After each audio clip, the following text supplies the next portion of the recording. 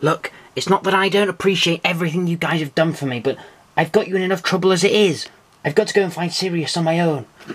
Dumbledore's army was about doing something real. Or were those just words to you? Harry, we're coming whether you like it or not. Fine, but how are we going to get to London? We'll fly, of course. Excellent idea, Luna. I mean, Ginny's got her broom that she appears to be in pretty much every single Potter Pops episode, but what about the rest of us? We could go on those weird invisible horse things that you saw pulling the carriages. That's a brilliant idea, Ron. I'll go to Hagrid and see if he can round up some Thestrals and then... of course, she can fly.